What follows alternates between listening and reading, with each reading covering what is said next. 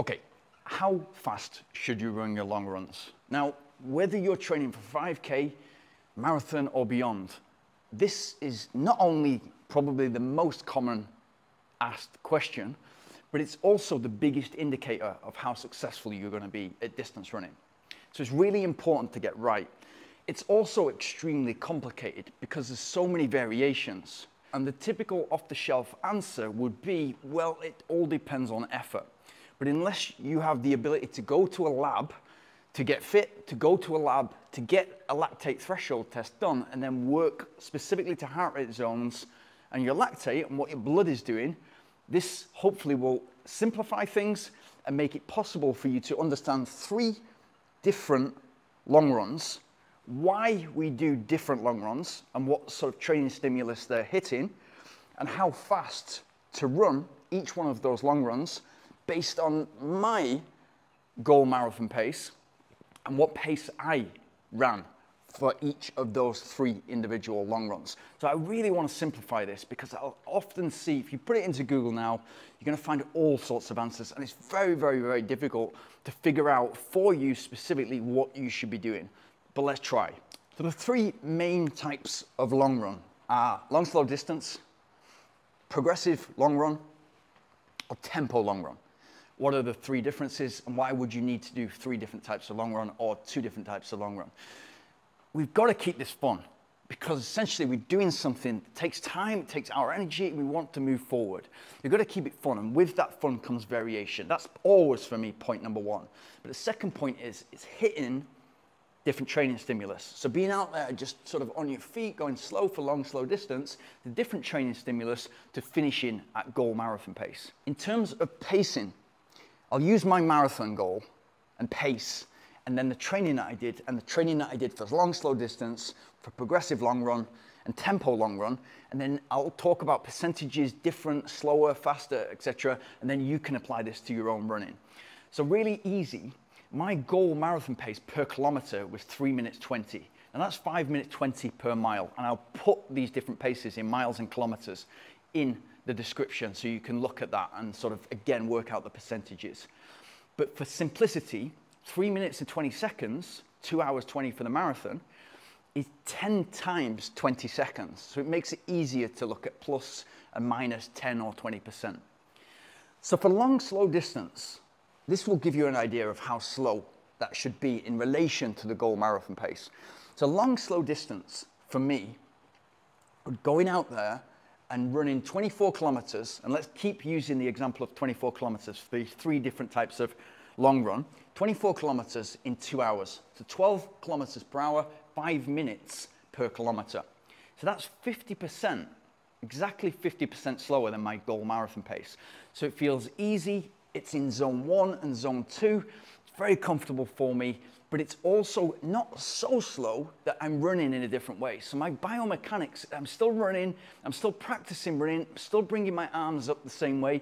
I'm still landing mid-foot, toe, ankle, knee, hip is all aligned. I'm practicing running whilst I'm out there.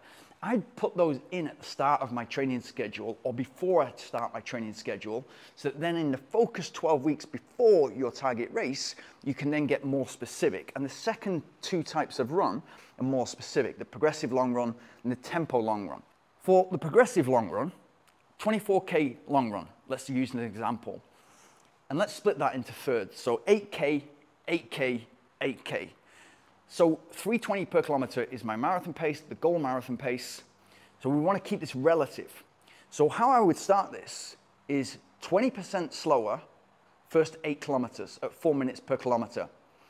The next 8 kilometers, the middle, would be 10% slower. So it would be 340 per kilometer. And then the last 8 kilometers would be marathon pace, 320 per kilometers. So what I get in that is 20% slower than marathon pace. I'm still putting effort in. I'm going into zone 2 and then zone 3, putting a lot of effort in there. And then I'm ramping up and I'm gearing myself up to run negative splits in races. So I'm building endurance, I'm building speed endurance, and I'm teaching my body to run at marathon pace and very, very close to marathon pace. So all the muscles and all the energy that I'm using on marathon day, I'm training and getting this as a specific long run. Super, super, super important. And loads of super compensation for that. Great run to get right. And it's something you can progress onto during the training schedule. Tempo long run. If again we use 24 kilometers, then that might look something like 4 kilometers at 4 minutes per kilometer. So again, marathon pace, 3:20 per kilometer. So 4 kilometers at 4 minutes per kilometer, middle 16 kilometers at marathon pace to 10 miles at marathon pace, final 4 kilometers at 4 minutes per kilometer. Or I might check the body out there and think, actually, I feel pretty good.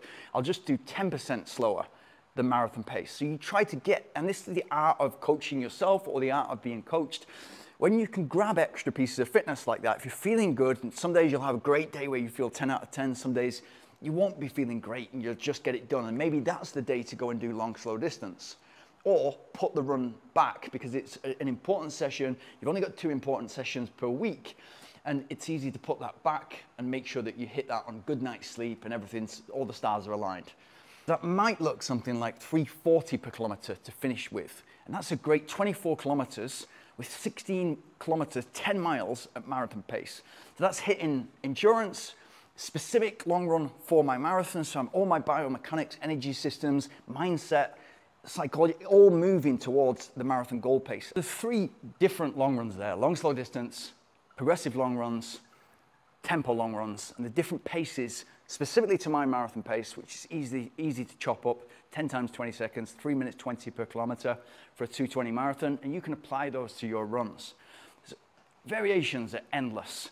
And what I will say is if you have a goal, whether it's 3 months away or 12 months away, that goal doesn't need to stay the same. So if you've got a magic number of, okay, I want to run a marathon in 3 hours 30, if your training indicates that you can run faster than that, then go for it.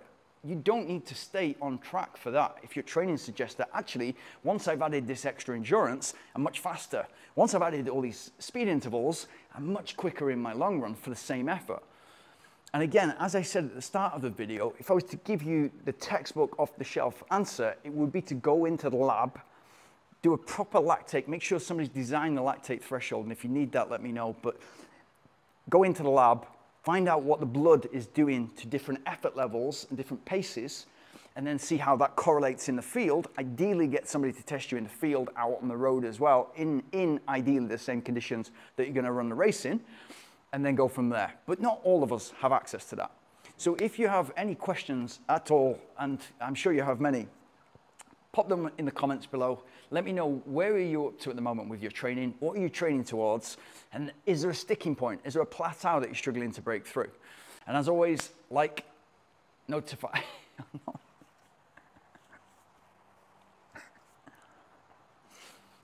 And as always, like, subscribe, and smash the notification bell.